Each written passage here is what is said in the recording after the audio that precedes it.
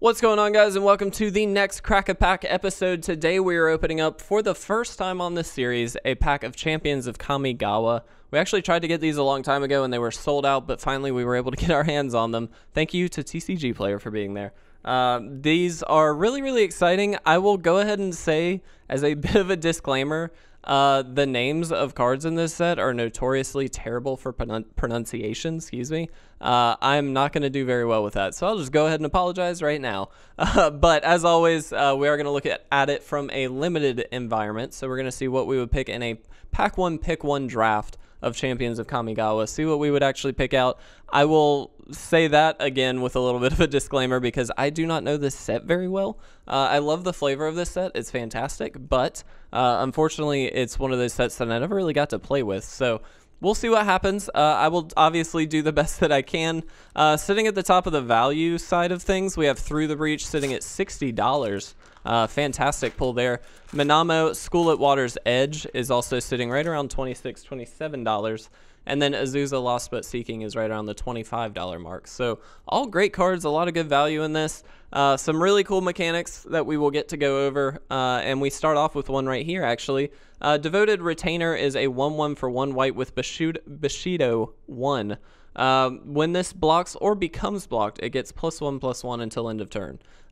This added so much extra value to combat that it was really just awesome to be able to safely swing in or do something like that and know that your creature can probably win combat. That being said, obviously other creatures had it, so it evened out pretty well, but it definitely encouraged some blocking and attacking a little bit more than normal. I do like this card, by the way, also as just a filler 1-drop, but definitely not amazing. Devouring Rage is an instant. For 4 and a red, it is an arcane spell, which is actually relevant in this. As an additional cost to play it, you may sacrifice any number of spirits, which were a big tribe at this time. Target creature gets +3/+0 until end of turn. For each spirit sacrificed this way, that creature gets an additional +3/+0 until end of turn. That's an interesting way of phrasing that. I don't really like this card. Spirits, though, you can kind of exploit a little bit. They had, I believe it was like Soul Shift, that was it. Couldn't think of the name, but Soul Shift, where you can actually pull out other spirits if a spirit dies. So it's actually pretty cool. You can get some synergies there, but I don't like, this is a very all-in spirits kind of card, and so I definitely don't like that. Callous Deceiver is a 1/3 for 3. You can pay 1 and look at the top card of your library. You can also pay 2 and reveal the top card. If it's a land, this creature gets +1/+0 and gains flying until the end of the turn. Play this ability only once each turn. This is an interesting card. It is a mana sink, which is cool, but it's a 1/3 for 3 that only gets flying if the top card of your deck is a land and you have to pay for it. I feel like that's just not very good. So for that reason, I'm going to say no to that. Orochi Ranger is a 2/1 for 2. When it deals combat damage to a creature, tap that creature, and it does not untap during its controller's next untap step. I actually kind of like this card. Yes, it's a 2/1 for 2, not a 2/2 for 2, but honestly, I feel like that's not going to matter much. I think it's probably going to die when it's going to die anyway, so I'm kind of okay with that. If you use it to block a big bomb or something like that, you can tap that creature down for a turn, which definitely helps you to dig for an answer. That being said, it is a green card, so the green decks probably won't have too much in the way of digging, but I don't know this set very well, so I might be wrong. I do like it so far above anything else. Kami of the Waning Moon is a 1/1 flyer for 3. When you play a spirit or arcane spell, target creature gains fear until end of turn.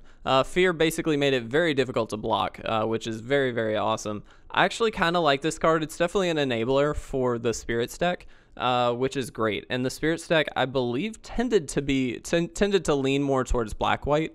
So for that reason, I like this as a lot more than the red spirit sorcery that or the arcane sorcery that we had. So I kind of like that card. We'll see. Call to Glory is an instant for 1 and a white. Untap all creatures you control. Samurai you control get +1/+1 until end of turn. Obviously, Samurai were a thing in this set, and this definitely was a good card in a go-wide Samurai deck, which I assume most of the Samurai decks were go-wide. I don't like first picking this by any means, but if I ended up in Samurai, it would not be a bad way to go. Silent Chant Zubara is a 1/2 for 2. When it's put into a graveyard from play, you gain 2 life for each Zubra card put into a graveyard from play this turn. I don't like this. You are going to gain some life off of it, of course, but if you're gaining a lot of life on it, I feel like that's a bad position to be in. So I kind of don't like that. The art's great, I will say. Battle Mad Ronin is a 1/1 for 2 with Bushido 2, and it attacks each turn if able. So really the idea is if it's unblocked, it's only going to be dealing 1 damage. But if it does get blocked or something along those lines, then it's going to be a 3/3. So it's pretty strong. It kind of balances out a little bit, and it's probably decent in a samurai deck, like a red-white samurai deck. I still think I like some of our other cards a little bit better. Psychic Puppetry is an instant arcane spell for 1 and a blue. Tap or untap target permanent, and then splice to arcane. So this is an interesting mechanic. You can pay 1 blue as you play this card and reveal it from your hand and pay its splice cost. If you do, add this card's effect to another spell. So if you play an arcane spell, you can basically pay this blue cost and actually splice this onto it and keep this card in your hand, so you can use it kind of over and over. It's really, really cool. I don't like this particular one, but that mechanic is fantastic. Nezumi Cutthroat is a rat warrior. It is a 2/1 for 2 with fear, and it cannot block. This is actually a decent just aggro card. I think it's great. The fear makes it very difficult to block, which is awesome. So I do kind of like that. I like this better. So Cage of Hands is an enchant creature, 2 and a white. Enchanted creature can't attack or block. And then you can pay 1 and a white and return Cage of Hands to its owner's hand. This is a really good card. Obviously, it's removal. It's basically pacifism. But if you find that there's a bigger threat, you just return it, and that's kind of awesome. Our first uncommon, Saratami Mirror Mage, is a 2/1 for 4 with flying. You can pay 3 and return 3 islands you control to their owner's hand to return target creature to its owner's hand. This is an interesting card. It's definitely cool that you can repeatedly bounce stuff, but it's a pretty high cost. And so for that reason, I don't know that I really like it more than Cage of Hands. I would say no. Wow, okay, Sensei's Divining Top. Artifact for 1, this is a great card. Probably not in limited, but you pay 1, look at the top 3 cards of your library, then put them back in any order. And then you can tap it, draw a card, then put this card on top of its owner's library. So essentially you can kind of control your draws a little bit. It's a very, very strong card.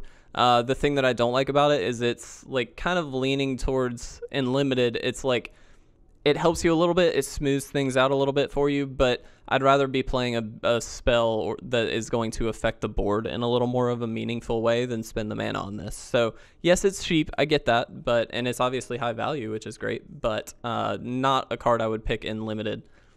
Graceful Adept, a 1/3 for 3. You have no maximum hand size. This doesn't seem very good in limited. This is more of a constructed card in my opinion, but cool art, I guess. And our rare, Moijin of Infinite Rage. So 7 and 3 red for a 7/4. It comes into play with a divinity counter on it if you played it from your hand. It's indestructible as long as it has a divinity counter on it, and remove 1 and destroy all lands. This is a super powerful card, but a very expensive card, and in a color that really doesn't reward a lot of mana. So I don't know if this is good, to be honest. I feel it's definitely between these two for me. I think some people will definitely argue for Divining Top, though just personally I wouldn't. I kind of would take Cage of Hands. The Infinite Rage is great, but it's just really high mana cost, I feel like. And with a lot of like kind of 2 and 3 drops in this set, I feel like it'd be very easy to lose before you could even consider playing this card. So yeah, I think Cage of Hands is probably the safe pick, but it's probably the one I would go with. Even still, this is an amazing pack opening. Really good stuff. Guys, I hope you enjoyed it. Please, if you did, make sure to leave a like or a comment down below. And as always, make sure to subscribe to stay up to date on all of our awesome content. But I'm going to get out of here. Thank you so much for watching, guys. I will see you in the next Crack a Pack video.